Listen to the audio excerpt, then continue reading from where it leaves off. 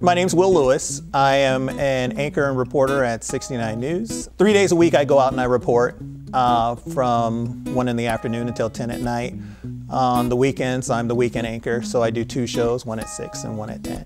Whenever there's an event for American Cancer Society or something like that, I'm always donating. This year, I decided, after receiving the nomination, which I'm honored to get, that I wanted to start doing something. And it goes back to one of my grade school teachers, Mrs. Hobbs. Seeing her go from this lively person to just a frail person, losing all of her hair, going through the treatments and stuff, that's one of the first things that I think about. But I also think about, all types of cancer, because my grandfather passed away from cancer.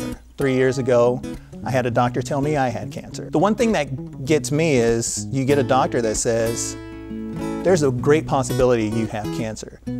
I sat in that room and basically almost choked up for about 10 minutes. And I didn't even have it. So can you imagine somebody who does? It's one of those things that you know that you need to work and raise some money for research.